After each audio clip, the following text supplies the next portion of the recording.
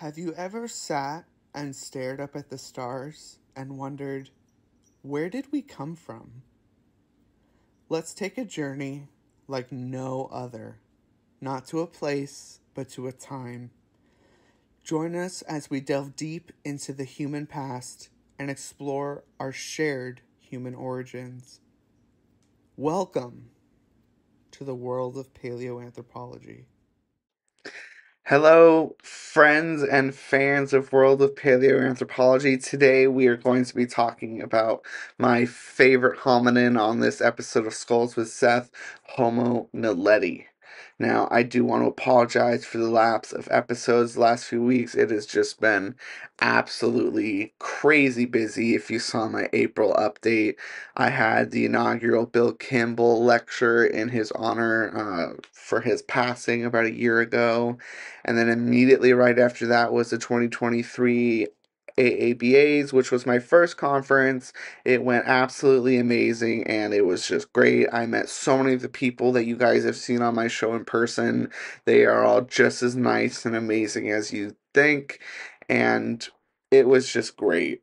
It was a amazing week, and I will hopefully share a little bit more of it with you as the days goes on, maybe in an episode of Paleo Fridays. But today, as I said, it's an episode of Skulls with Seth. So who are we going to be talking about? Well, we're going to be talking about Homo naledi in general, but we're also going to be focusing on a specific individual. And you've seen this skull before. This is Neo's skull. And Neo was discovered, or at least announced, in 2017, and is the most complete Homo naledi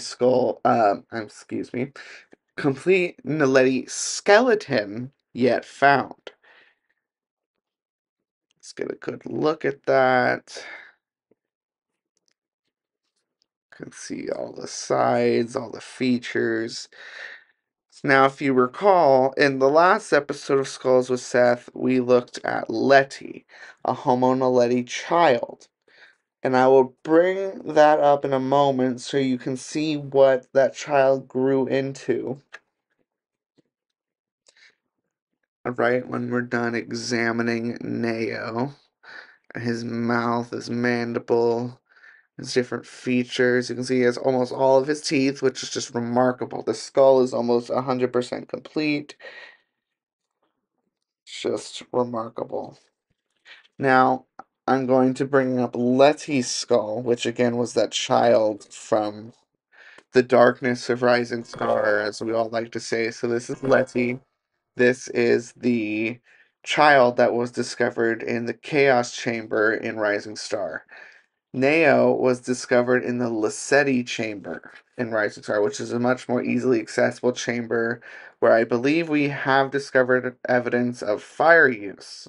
I might be incorrect on that exact chamber, but I'm pretty sure fire use has been found throughout, so that's a pretty safe statement. So here's what Letty will turn into.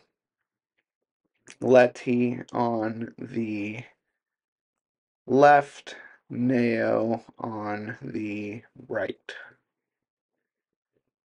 So, obviously, quite a stark difference. But if you look at a modern human baby skull, of course, there's going to be differences with an adult as well, but much less so than this. It's quite interesting. I don't believe I mentioned it in my Letty video, and I'll try to add a photo at this point in the video of Letty, but when they're this old at this stage, this hominin, Homo naledi, almost looks exactly like the Tong child, which is Australopithecus africanus. So these two species, despite almost a 2 million year difference, seem almost exactly the same at this stage in their development. So along with Neo, I'm going to show another skull, which is what we call a composite skull, meaning it was put together from pieces of skull that we have found of Homo naledi, and it was the first idea of what a Homo naledi complete skull would look like before Neo or any of the other skulls were discovered. So this was the archetype, the type form of what Homo naledi would look like. This was the first image of a skull of Homo naledi that we would see. This is not an actual skull of Homo naledi. it is pieces put together, parts were missing. We figured out what they would look like. And as we can see, they're quite similar. In fact, if Neo is a male, this could be a female. I'm not sure what the thoughts are on that are. But we can see they are quite similar. The researchers were not that far off. The mouth on Neo is a little more prognathic, meaning it sticks out a little farther.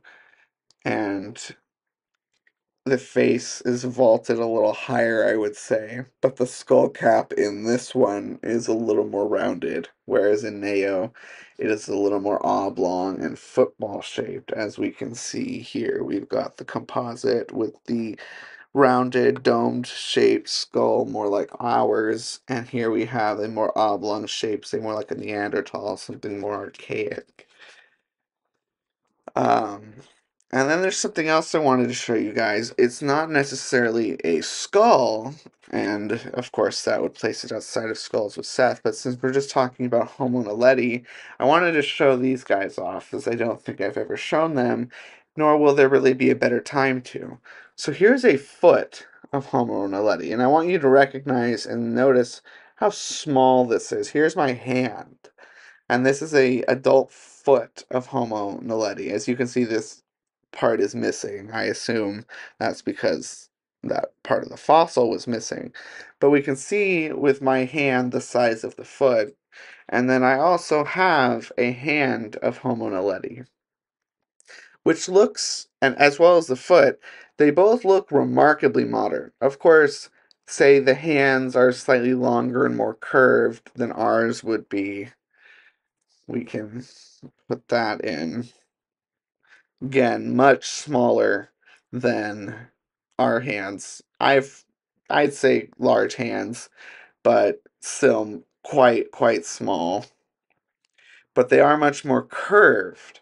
And then in comparison, so we have my head and my hand, and we have Neo's head and their hand. So it's definitely what's the word? Comparable, proportional. There we go. It's definitely proportional to its species size as far as our hands go to our heads. And let me just give you a quick detailed look at this hand.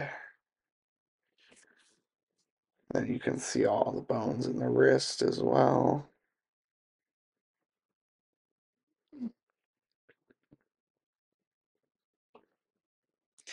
Then let me get you a good look at the foot, because I don't think I really did. Let that focus in.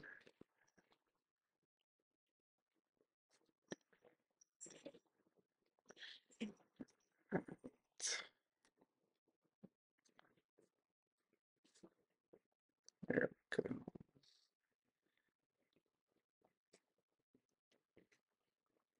There's the foot. And just, I'm not going to hold my foot up to the camera, that'd be a little weird, but here is the foot compared to Neo's head. Quite small, comparatively, I would say, than our feet and our heads.